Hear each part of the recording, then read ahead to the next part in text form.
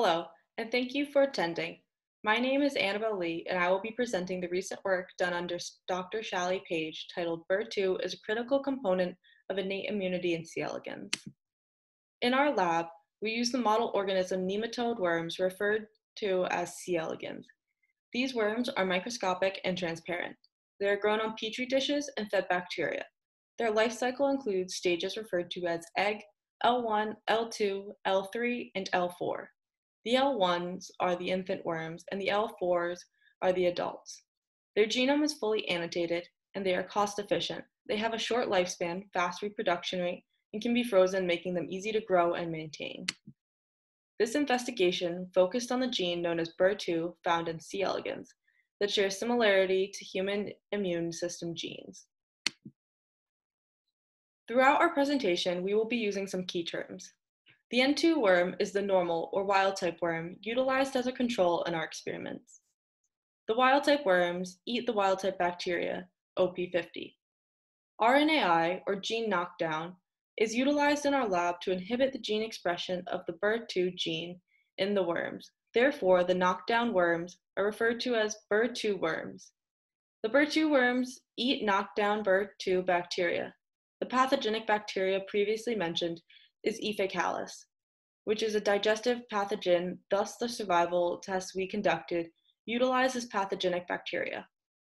This pathogen is also present in humans, but is not toxic unless the individual is immunocompromised. Therefore, it's a good model for looking at the immune system's ability to fight off pathogenic bacteria. Finally, bioinformatics is a field where computer-based tools are used to analyze DNA and RNA. We are interested in a group of proteins involved in inhibiting apoptosis, or programmed cell death. This shows 8 protein family members, which all contain BIR protein domains shown in the brown boxes. These proteins are critical for regulating programmed cell death, innate immunity, and tend to be upregulated in cancers. We studied these in C. elegans, which only has 2 family members. We are focusing on BIR-2, whose function is not well established. BIR-2 protein domain regions are similar to BIR proteins in humans and yeast. The 2 that they resemble most closely are NAIP and survivin. This diagram shows how the knockdown process works. Knockdown, or RNAi, inhibits the gene expression. The mRNA is produced by the cell, and the BIR-2 RNA is inserted into the cell to knock down BIR-2 gene expression. In our research, we attempted to knock down the BIR-2 gene and then observe the effects of the knockdown of BIR-2 on nematodes. Rebecca's experiment had volcano plots produced which show us what genes are affected by the BIR-2 knockdown. Each dot represents the amount of expression of one gene. In the volcano plot here, we see the change of gene expression on the x-axis and the statistical significance on the y-axis. The red dots are more than 4-fold change and statistically significant. The plot produces a gap in the middle because the expression of these genes were not significantly changed. The genes affected by BIR-2 knockdown and the genes that are affected by the presence of pathogenic bacteria can be seen. Here we see the gene C32H11 labeled here in red, indicating more than an 8-fold change in gene expression. This gene is involved in innate immunity. We had over 2,000 genes that had significant changes in gene expression. Of the top 5 genes, 3 of them were involved in the immune system. Rebecca showed that we had a lot of immune system genes that were affected by BIR-2 knockdown. For the following experiments, the general hypothesis is BIR-2 plays an important role regarding innate immunity, and knocking it down will decrease the survival upon immune challenge. Throughout our research, we tracked worm survival without the BIR-2 gene and tested the immune system functions of the BIR-2 gene by feeding the worms without this gene pathogenic bacteria. To examine the role that BIR-2 might play in the immune system, we decided to try and modulate the immune system directly with LPS, which is a piece of bacterial cell wall that triggers the immune system. We then tried to modulate the TLR4 pathway with LPS to try and see if the pathway is affected by the BIR-2. Here you can see the LPS in the red circle closest to the top of the screen and the TLR4 in the red circle below it. Lipopolysaccharides, or LPS, were added to the well plate. Two forms of LPS were added: LPS-RS, which is an antagonist that inhibits the TLR4 pathway, and the LPS-EB that is an agonist that stimulates TLR4 pathway. These were added to all wells, with the exception of LPS-EB within EF wells.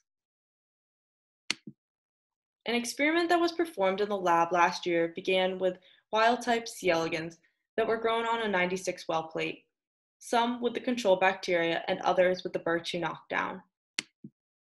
Here is an image of a well from the micro well plate. The initial plate setup for this experiment involved wild-type worms that were initially grown in OP50 or BIR-2 bacteria.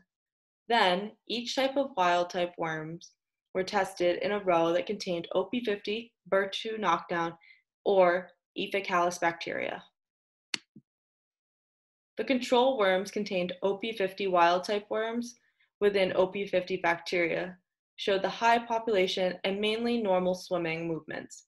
However, OP50 wild-type worms in rows of BIR-2 or Elegans bacteria showed decreasing and struggling reproduction rates and irregular movements such as drastic speed changes and twitches. BIR-2 N2s within the OP50 and BIR-2, as well as Elegans, all showed struggling populations and irregular movements. By the end of day 16, most worms experienced twitching or very slow swimming. Mainly younger stages of N2s were present as well. When the LPS-RS was added to both Elegans wells and resulted in increasing populations and movements normalizing. LPS-EB was not tested enough for significant data, but displayed lower survival rates at the time. In my most recent experiment, the previous experiment had been adjusted slightly. The worms were synchronized with an equal number of worms that were harvested. Then, worms were only fed Elegans upon synchronization. This diagram shows the control wells of the LPS-RS. The green box, viewed on the left, is representative of the untreated sample, and the orange box, viewed on the right, represents the BIR-2 knockdown samples. The right panel shows that worm survival when Elegans is present. In the orange boxes on the right side, we can see that the BIR-2 knockdown population decreased when the pathogenic bacteria was added. These show that our data is consistent with our previous experiments showing that BIR-2 knockdown reduces resistance of pathogenic bacteria. This graph displays the effects LPS had on BIR-2 knockdown. The green boxes are wild-type C. elegans, and the blue boxes are the BIR-2 knockdown. The BIR-2 knockdown samples that contained LPS-RS survived better, while the wild-type wells showed little change in their populations. This preliminary data indicates that the antagonizing the innate immunity pathway allows survival of the BIR-2 knockdown and supports our hypothesis that BIR-2 plays a role in innate immunity. Here's a flowchart from the most recent experiment conducted. At the beginning, OP50 bacteria, or wild-type bacteria, was grown with wild-type worms. Upon synchronization through L1 filtering, the worms were then added to separate plates containing either wild-type bacteria or BIR-2 knockdown bacteria, as well as IPTG, and then one control plate, as well as plates consisting of LPS-RS or LPS-EB. After a 24-hour incubation period, the plates were washed and then the worms were added to new BHI plates that consisted of Elegans. When higher concentrations of LPS were present, the largest increase in survival was present. The greatest increase in the LPS EB was with the BIR-2 worms. So we've shown that BIR-2 is involved in regulating innate immunity and protecting against pathogenic bacteria. When we tried to upregulate and downregulate the TLR4 receptor, we saw increased survival either way. Since the nematodes eat bacteria, our results may be explained by LPS acting as an extra food source rather than actually impacting the TLR4 receptor.